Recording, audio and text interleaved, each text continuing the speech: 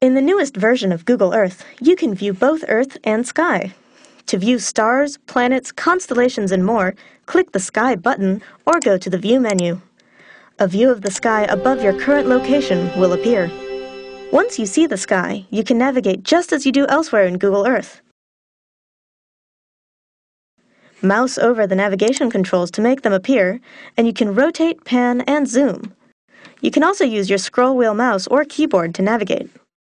The Layers panel contains additional content that you can hide or display by checking items or folders. You can see constellations to find your way around the sky. Images from the Hubble Space Telescope are overlaid on the sky, and clicking on their place marks opens balloons with further information.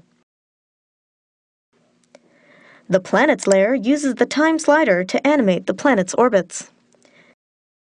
Download the latest version of Google Earth to explore the planet and far, far beyond.